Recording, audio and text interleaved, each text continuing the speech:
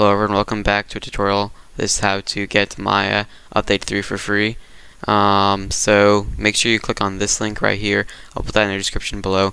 It'll take you to here. You'll be on profile. Just click management right there, and then you will be showing this. Make sure you're signed in on the account you actually use. Scroll down until you find Maya. Here's Maya, and then click on downloads, and then click on updates and add-ons, and then click on update 3 and just download it. That's exactly what I just did. And once that's done, I guess just click on it. This works with an educational license as well. So as you can see, mine actually says student because I do have one.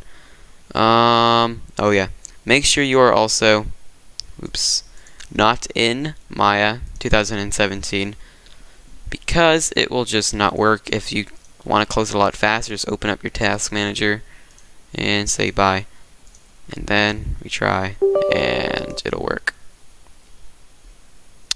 And then basically it will download, and it'll say like, yeah, finish, whatever, and then restart Maya, and it will have your update on there.